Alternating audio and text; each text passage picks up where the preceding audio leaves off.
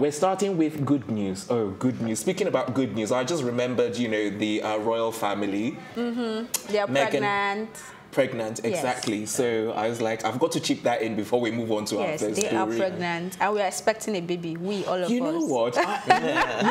Our baby. Our baby is coming. You know what?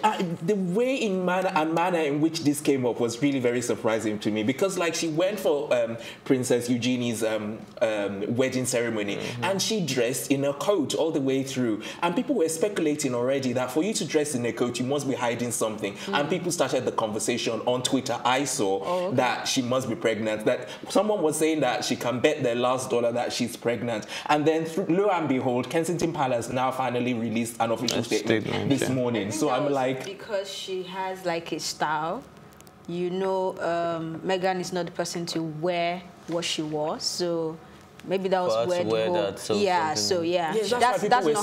That's not her fashion style. Yeah. So people were already suspicious that something is going on underneath, and then they released the statement. Exactly.